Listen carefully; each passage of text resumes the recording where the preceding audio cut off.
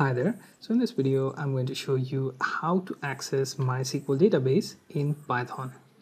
So the first thing, you can go through your MySQL workbench or phpMyAdmin to access your database. In my case, I want to access contacts database and then form table. Okay, I have 500 records to browse through, and I'm going to print some of them with the help of Python's PyMySQL. Okay, so next thing to do is to open command prompt and type in pip install PyMySQL. Okay, this is the package that allows your Python to communicate with MySQL database.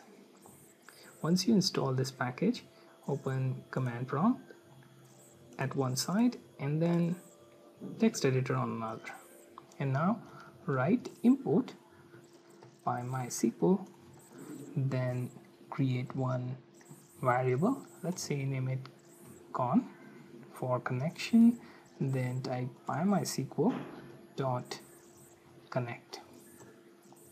Okay, inside this method we type in host, let's say I want localhost, then user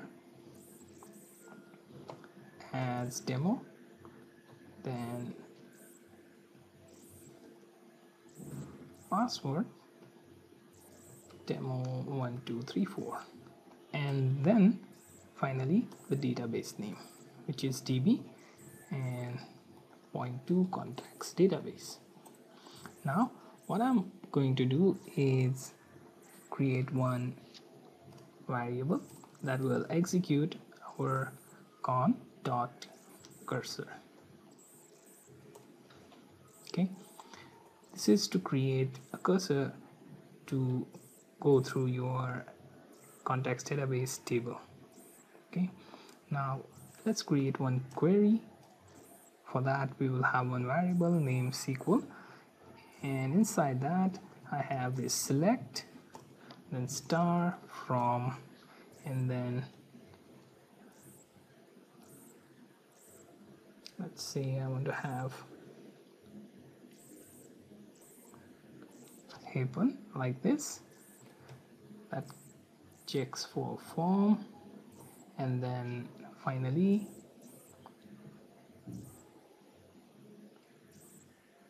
okay, so this is pretty much my query. I'm using tilde on my table name and then semicolon. After that I will call for a.execute, and for that method I will just pass SQL variable. Okay, now I want to go through the data. Let's say I'm going to use count row variable that will go through a.execute, and here we will have our query.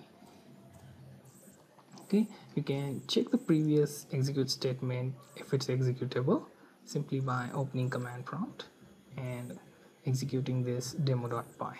Now the next thing to do is to print the number of rows.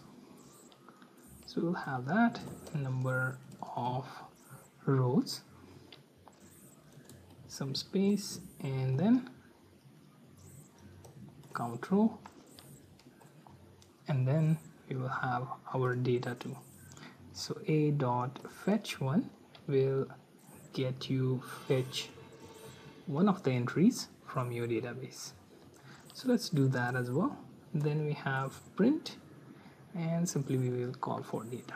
So what it will print is number of rows in numbers, let's say that is integer, and for data it will fetch one entry within our table and print it out on console. So let's try that and see how it works. Go to the directory where you have this file installed, then type in python demo.py.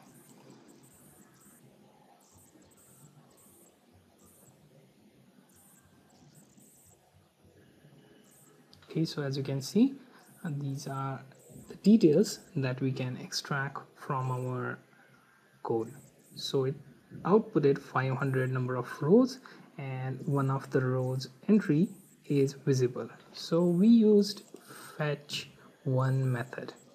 You can use fetch many and fetch all. You can use fetch many and you can specify how many.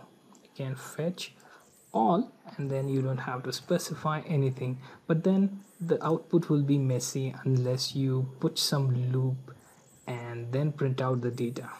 So let's check out how messy that is going to be. Okay, as you can see, there's too much messy and you need to put some new line element in between each entry so that you can figure out how this data is separated from each other. Okay, otherwise it is really hard to see between all these 500 entries.